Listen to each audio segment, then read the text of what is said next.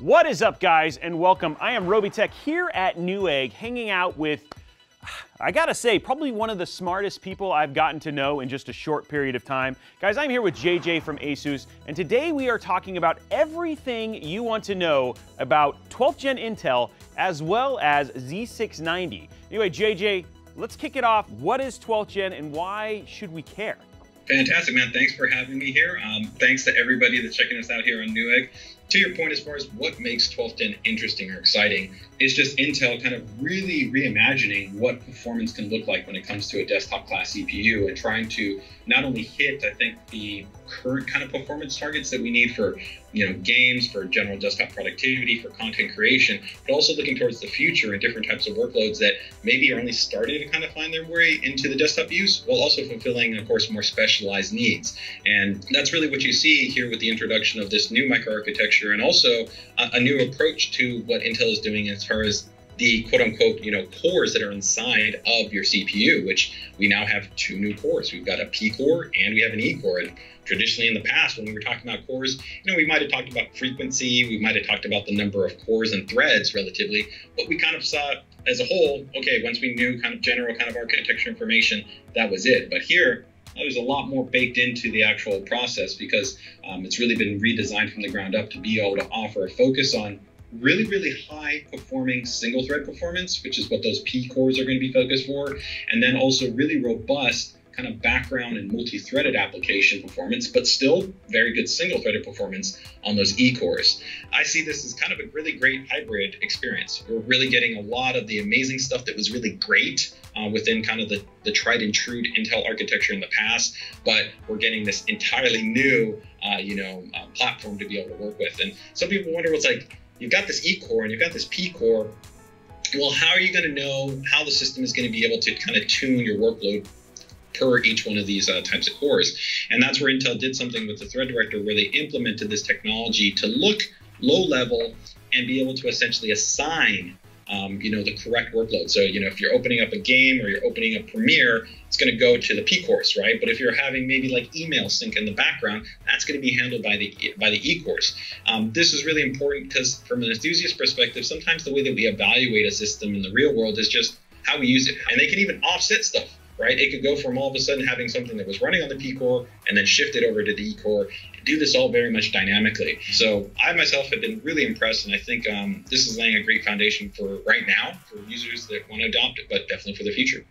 There's actually been additional work that Intel has done along with Microsoft, where there's actually a new API that software developers can use to be able to better balance actually how applications will be able to be shifted between the two different cores. Edge is already going to take advantage of this. The priority is that it focuses on the E core. It doesn't actually use the P core. And keep in mind that if we talk already about IPC performance, the E core has already been tuned to be able to offer a much greater uplift compared to kind of Skylake, which was foundationally an architecture and a performance that a lot of people are already aware of in the vast majority of the CPUs that have been out from Intel for the last couple of years as far as kind of the baseline of what defines performance. That being noted, who knows? I think this is going to be the interesting thing is that as we move forward, definitely over the next year plus, we'll see developers begin to kind of look at this API and then be able to make their kind of decisions as far as whether they want something to be kind of focused on that P core or they want it to be on the E core. But importantly, the thread director does manage a lot of this work in the background, and this helps to kind of offload a lot of the kind of software dependency in terms of having to have things be tuned. You and I were talking a little bit before even we got on the show. We were talking about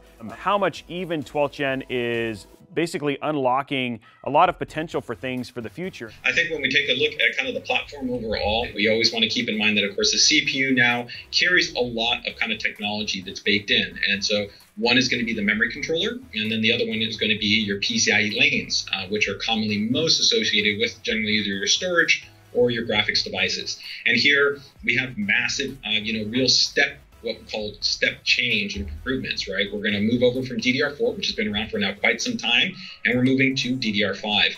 And really what we're going to get with DDR5 is going to be just improvement across the board, right? We're going to larger densities, we're going to more bandwidth, we're going to more efficient and effective operation. We do want to note, though, that you don't necessarily have to adopt into DDR5. The 12th gen based platforms in terms of a motherboard design and, of course, on the CPU support side will support both. DDR4 and DDR5. But, you know, if we're talking about kind of the best case scenario, if you want the absolute best performance, you're going to want to transition over to DDR5. When we're talking about performance, you're talking about things like IPC lift, stuff like that. For people who may not know some of the jargon, what does that mean? That's a great question. Pretty much just the short way to think about it is instructions per cycle. Sometimes people will say instructions per clock. They're both pretty much accurate. And at the end of the day, all this just essentially means is how responsive the CPU is to essentially running certain things that are being fed into the CPU. This is getting a lot more complicated, though, with applications as we move into not only where we are right now, but we also move into the future, because you can have things that are optimized and coded for different types of instructions. So this can mean that, you know, your processor can have very, very high performance for maybe certain types of workloads, and then it can have exponentially higher performance for other types of workloads. But that's pretty much what we're talking about. Is IPC just essentially means is how fast the CPU is attempting to process whatever workload is being sent to it. I think you actually brought up something really interesting there. You talked about taking a look at a lot of different benchmarks to get an idea of like how good a CPU is. I'd love to get some insight into your brain, which, I mean, honestly is scaringly massive. If we were gonna do like the JJ benchmark, what would that look like? It's challenging because it can be difficult for users to sometimes figure out, is this the right CPU for me? You know, really what I tell most users is, what are the top 5 things that you do? These are the things that unquestionably you're gonna do consistently. And then from there, try to find corresponding information. The reason why I point something out like this is that even if we take a look at, let's say, like Rocket, like even compared to, let's say, other options that are in the marketplace, like you know, AMD's very high performant, you know, Ryzen-based 5000 series parts, you could actually, let's say, go into AutoCAD, and AutoCAD actually showed a significant uplift even compared to the best performing Ryzen 5000 series parts. Another scenario could be things like ultra high refresh rate gaming. Us as like me, my general gaming primary system, I've got a 1440p and then I also have a 4K. I don't really focus on ultra high refresh rate, but take for instance, we've got, you know, 240, 280, 360 hertz monitors, and we're on our journey to 1000 hertz. What we found is that definitely, you know, high frequency along with actually high speed DDR memory can directly influence performance in ultra high refresh rate 1080p gaming scenarios. So you kind of have to really break it down to what's the resolution and what's the gameplay experience that I'm looking for. If you're on that creation side, you could have very, very different experiences. Are you doing denoising? Are you doing, you know, special types of, you know, mosaic or stitch composition? Are you doing heavy batch conversion? That's going to also have a performance aspect to it. This is where it can be tricky. So you kind of have to try to really figure out, you know, what are you going to look for, and then try to see if you can find, you know, spaces, right? Whether they're individuals like yourself, which really do a lot of real world nice examples of, you know, what users are seeing, whether they're gaming or whether in the creation, but also look in your respective communities and see what that feedback is from users on what their actual experience is. Let's talk about how should somebody go about picking a motherboard for the first time? It's a great question, and it's one of the most challenging questions that exist out there for, I think, PC DIY builders, but one that we try to make easier ultimately by just trying to have a wide range of boards to be able to kind of hit different price points and different types of use cases. So from, you know, ASUS's perspective for Z690, we're going to have multiple series. We'll have 5 total series. So we've got the Prime series, we'll have the Tough Gaming series, the ROG Strix series, the ROG Maximus series, and we'll also have the PROART series. And pretty much what we just mean by having these different series is, outside of the aesthetic aspect of each one of these boards, is that we've tried to tailor different boards to different types of users. From a performance perspective, you can feel confident that across the board, pretty much all the boards are going to be the same level of performance. So what I mean by that is, so you shouldn't necessarily buy the motherboard based off your perspective that I'm going to get lower performance for my, you know, i7 or i9 because I'm picking a quote-unquote more entry board. That's not our design intent. Our design intent was to really try to make sure that the performance experience is consistent across all of these. Where the differential will come in is maybe how many USB ports you need. That's where it comes down to kind of understanding, what do you need? And that is going to be tied into a lot of other pieces, right? So that's usually what I try to ask people is like, you know, what's your primary work focus, or your primary game focus, or your primary kind of workflow? And then that will help you to kind of start to guide in towards which series might make more sense for you. And then form factor. Form factor, of course, is also another key part that you always want to keep in mind. We will offer all form factors for this generation. We'll have mini ITX, micro ATX, and ATX, but the vast majority of the market does build with an ATX-based motherboard. JJ, come on. No, that can't be true. So if I get a Hero Maximus board, I guarantee overclocks at 7 gigahertz. Come on, that's true, right? Yes, and totally not.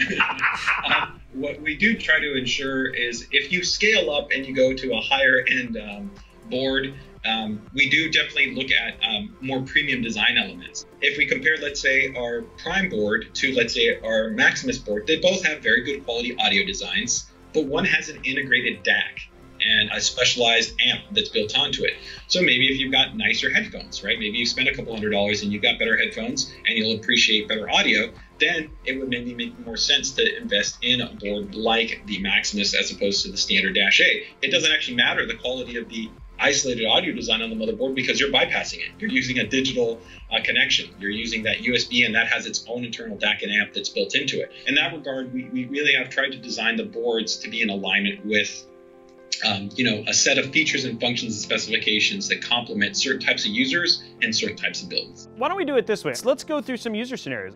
I'm a content creator. Basically, I'm a streamer, a Twitch streamer. I play a variety of games, and every once in a while, I edit videos that go to YouTube. You know, I'm not necessarily budget conscious, but I don't want to spend a mint. What should I look at from that perspective? That would really be actually a pretty, I'd say, more specialized type of user, because while that does get thrown a lot in the gaming industry, there's not really that many people that really fall into all three of those at one time. But if you were somebody that did kind of do all of that, I think the ROG would be a really great choice. And I also still think the PROART series would also be a really great choice. Even our Prime series would make the great choice. You know, in our polling, we've seen a lot of users feedback to us that aesthetics drive their immediate kind of buy into something. When you take a look at our boards, if you take a look at the Prime series, they feature a really distinct white design silhouette. Really nice white accents that actually are inspired by space and a lot of kind of space motif designs. And then they've got this really nice clean black PCB. Those are going to be a distinct kind of brighter type of theme type of build choice that you want. If you want to go with something more in that classic kind of black monochrome vibe, then a lot of other boards fill up that spacing. So that's also another way that you can kind of take a look at it. But, you know, to your point, I think probably, you know, for that segment, I would be taking a look at ROG series, whether ROG Strix, ROG Maximus, or our ProArt series. Any one of those could fit that mold. Okay, I'm an audio engineer. Basically, pretty much strictly doing with audio. Don't really dabble much in anything like that, but for the most part, like, I care about dealing with, you know, high quality audio files. Where would I probably look at from your perspective on something like that?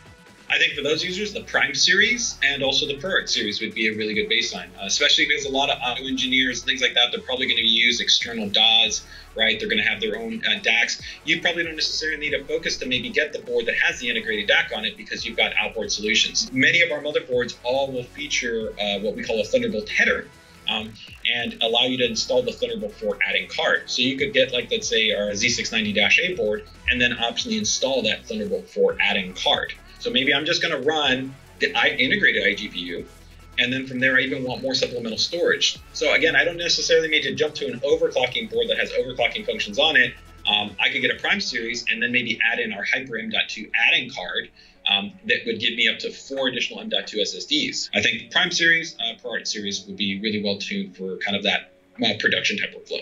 And I think that's the thing is, like, I think one of the things is, like, in all of these cases, there are usually a variety of your boards that can cover many of those scenarios. Oh, don't knock that over. Then people just start crying when you're like just dropping.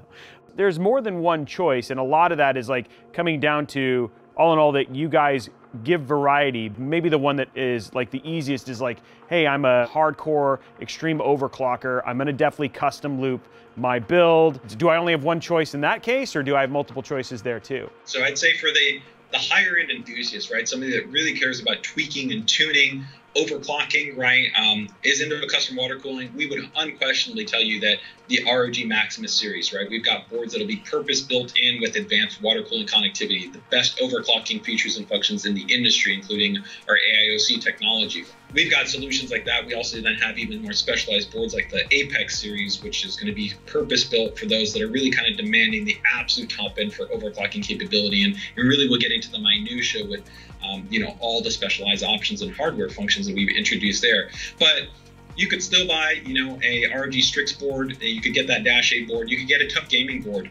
And the power delivery, the heatsink design, all the things there are still going to give you a great OC experience. Where the ROG boards will, let's say, maybe be better even for those enthusiasts is it'll make it even simpler with things like our AIOC technology, or like I said, maybe friendlier to your custom water cooling loop because of what we're integrating on the specialized headers or the more kind of specialized connection options, right? But you know, even still, I think for that overclocking segment, you can really still feel confident that just about any one of the boards in the lineup are going to give you a great experience, from that Dash A all the way up to our Extreme or our Glacial model, which will be our flagship models. Okay, JJ, you've got me sold. Do I have to replace all my hardware? No, you will be entirely okay. So the great thing that we've done for this generation is that our boards essentially have mounting holes in them that will allow you to have cross-compatibility with the current kind of socket 1200 coolers that are coming on the market. So here you can see this is actually our ROG Strix LC2 cooler. And we've actually already made an announcement. All of our essentially refresh coolers, so the Strix LC2, the Tough Gaming LC, the Ryogen 2, all of those models will ship with 1700 brackets, right? That essentially you can do that. But if you've got an older cooler, the holes are there, so you can essentially still take your existing cooler, mount it on there, and get up and running. That cross-compatibility is a really nice thing that you might not think about, but the great thing is you don't even have to think about it. If you just get one of our boards, they're already going to have those mounting holes, and you'll be good to go. This may seem like, you know, a no-brainer, but that also means if you're doing CPU blocks, like you water block the 9900K, you're also good to go with one of your boards as well, right? That's correct. Yep. As always, like I said, you may see that manufacturers might maybe produce a newer version that might be purpose designed to even offer better performance, but you can totally take your pre-existing solution, mount it in there, and get up and running. From a board perspective, we try to be kind of harmonious and kind of holistic in terms of how we approach motherboard design. So unquestionably, you know, being the largest motherboard manufacturer in the world, you know, our focus is to be able to offer a stable and reliable platform that you can feel confident in, right? Coming up in part 2. It won't be on every single board, is this little button that's right here. When you depress that, it actually will unlock and allow you to remove the card. So we got our white tee. We got our, okay, we're ready. What are we doing? Yes, I am ready. I'm ready to overclock.